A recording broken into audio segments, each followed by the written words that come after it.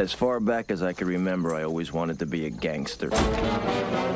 This morning, a notorious on-screen tough guy being remembered for his kindness. Ray Liotta, who starred alongside Robert De Niro and Joe Pesci in Goodfellas, the pre-Sopranos mobster movie about Henry Hill, who earned his stripes by helping pull off one of the biggest heists in history, for real. There's something very energizing about playing pretend with people who really are in it.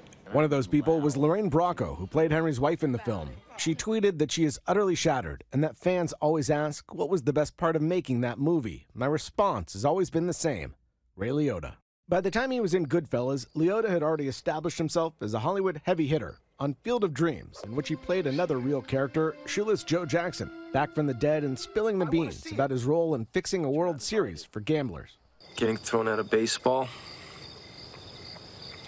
was like having part of me amputated. Liotta got his start right out of college in 1980 on the soap opera Another World, before gaining fame in 1986, playing ex-con Ray Sinclair opposite Melanie Griffith in Something Wild. Over the years, he starred in countless other films, from Copland to Karina, and opposite Sigourney Weaver and Jennifer Love Hewitt in Heartbreakers. Yeah, right. You let your own daughter seduce me?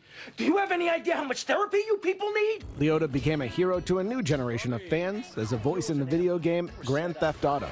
He'd recently been enjoying a career resurgence, reviving his mafioso persona, playing two roles in the movie prequel to The Sopranos, The Many Saints of Newark.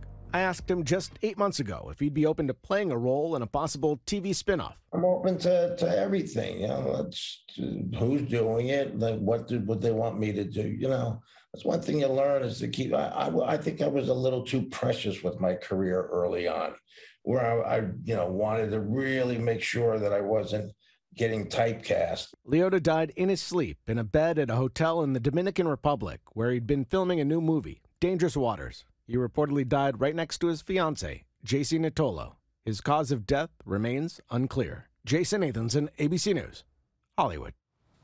Storied career cut short indeed. He was born in Newark in 1954, abandoned by his mother and then adopted by his orphan parents, graduated from the University of Miami and became an acting legend. Hi everyone, George Stephanopoulos here. Thanks for checking out the ABC News YouTube channel. If you'd like to get more videos, show highlights, and watch live event coverage, click on the right over here to subscribe to our channel, and don't forget to download the ABC News app for breaking news alerts. Thanks for watching.